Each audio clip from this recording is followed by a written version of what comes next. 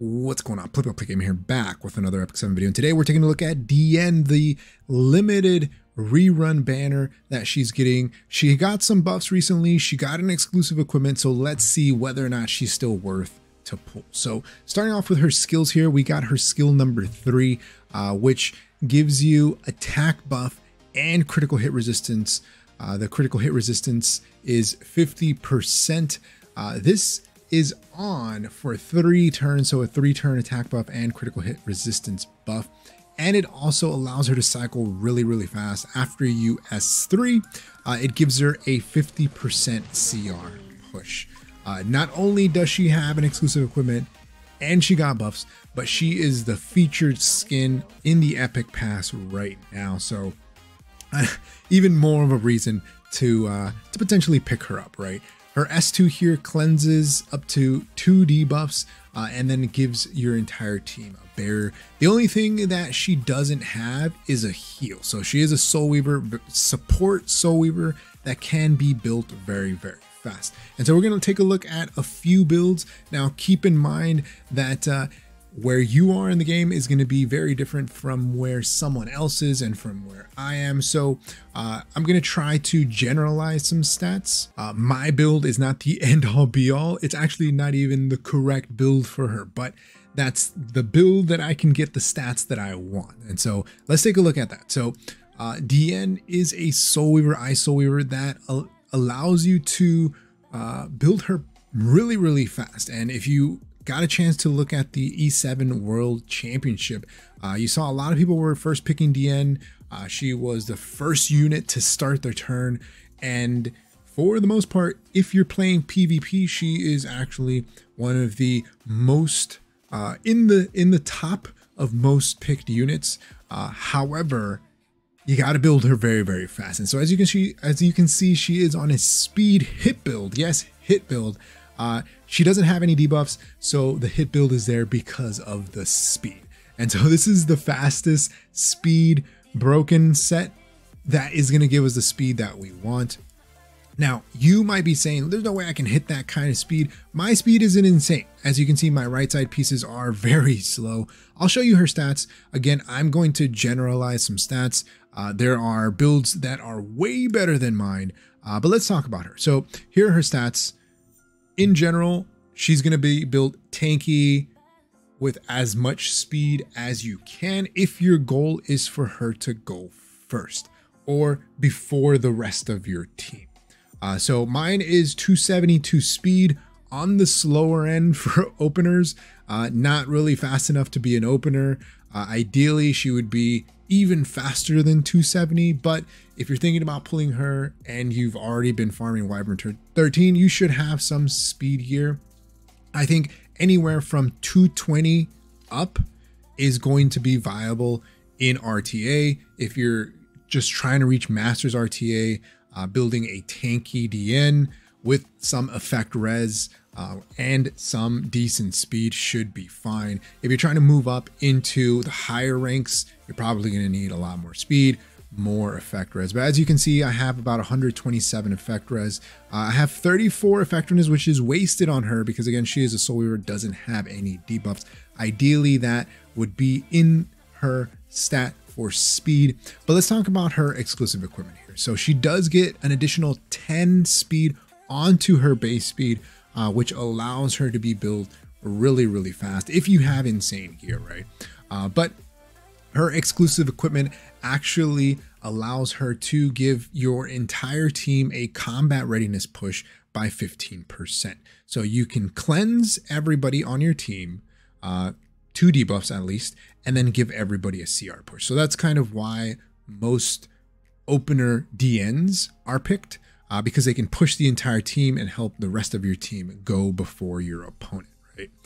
But the 10 speed is huge. Keep in mind that she doesn't heal. So what I usually run her on is Rod of Amaryllis, and this allows her to heal by up to 18%. I only have it at plus 15. This works just fine at plus 15. And she heals after she uses a non-attack skill. And so she has 2 non-attack skills, her S3 and her S2. The only thing is it does heal only the lowest health unit. So it's not an AoE heal. Her main purpose is not to heal your team, but it's to turn cycle as fast as possible. She has a CR push on her S1, which again allows her to turn cycle really, really fast. So you got a 50% CR push from the S3, you got a 15% CR push from the S2, and then you got a 15% CR push on the S1. And that is a lot of turn cycling. That's why people have been building her very, very fast. And then on top of that, if you're planning on bringing her in RTA, Soul Weavers get a base boost to their speed by 7 speed. So my Diene here is 279 base speed. So if you're thinking about playing with speeds, things like that, Soul Weavers do get that additional speed, which allows you to build her even faster than you can with your gear with that additional speed.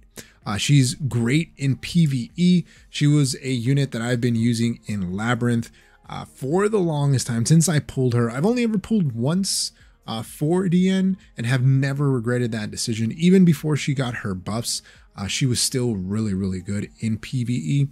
A lot of people compare, I guess, her use similar to Tamarin for PVE. However, I still think Tamarin is way better in PVE than Diene. However, Diene now with her cleanses on the S2, CR pushes, combat readiness, more base speed, can definitely be a top contender. And she's a limited unit. So if you don't pull her now, you might not get a chance to pull her later down the road. They have featured her in group banners where you can kind of pick and choose, but just know that you can pretty much run her on any build that you want. So let's take a look at a few builds here just so you can kind of get an idea. Of course, you can build her super fast, right?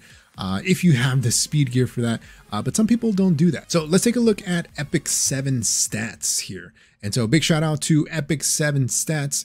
I use this fairly often when I'm trying to figure out builds, seeing what other people are gearing up their units as, and you also get a synergy and counter list, which is pretty good to give you an idea as to what units you might pair this unit with in PvP, what unit they might not go well with.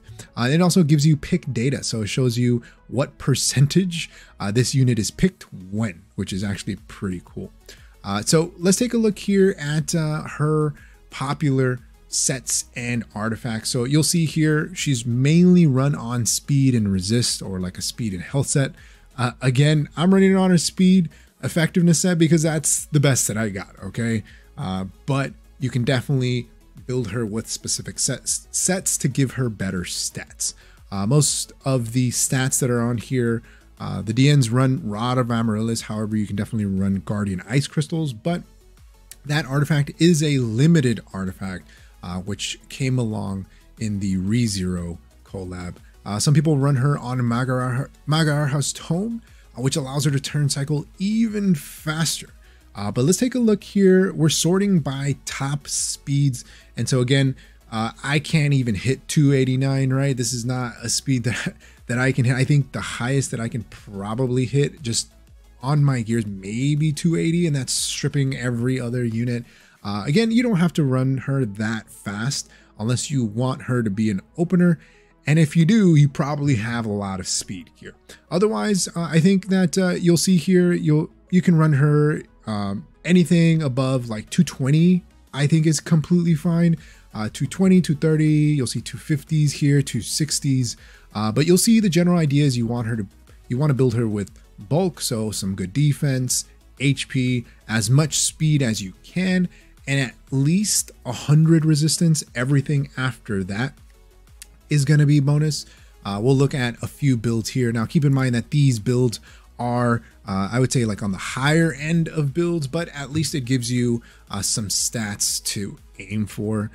You'll see this one here is on a speed resistance set, has close to 100 res. It's built 253 speed, 250 speed, right? 16k HP, 1.5k defense.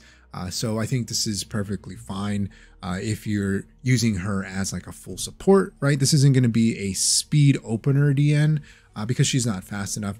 And so this is going to hit the 260 mark with that 7-speed boost, or that 7-speed bonus that you get from RTA. Here's another Diene. This one is on the faster end. This is a speed resist build. You'll see almost 150 resistance, 280 speed. So this is going to be hitting 287 speed. So this could potentially be an opener Diene with Magara's Tome, which is going to allow her to turn cycle almost instantaneously after she goes with her S3. Moving on to the next one here. This one is a bit of an outlier. It is a counter Diene build. Keep in mind, she does have a CR push on the S1. So every time that she gets hit, she'll give herself a CR push. Keep in mind that if you do decide to go on this build, you're going to have to build her very, very tanky, because you want her to get hit. And at the same time, you want her to be able to resist getting locked down, provoked, controlled, things like that. You'll also notice that she's on Guardian Ice Crystals, which is providing some more healing on some of the units that get very low on HP. So here, this one is going to be meant to support, right? More of a bruiser play style. But again, she's hitting that 260 mark or above with that 7 speed. That's going to be Diene. Let me know your thoughts about Diene. Are you going to be pulling for her? So my overall recommendation is, if you don't have Diene, I would encourage you to try to pick her up. Hopefully you don't hit pity, but she does have a skin currently in the Epic Pass, which turns her into a magical girl. So I'm not sure what more I can say, but let me know your thoughts in the comment section below. Let me know how it goes if you end up pulling for her. Like always, if you happen to enjoy the video, hit that like button. If you haven't subscribed, hey, think about subscribing. It really helps the channel grow and reach more people like you who like content like this. Like always, thanks for watching, and I'll see you next time. Peace.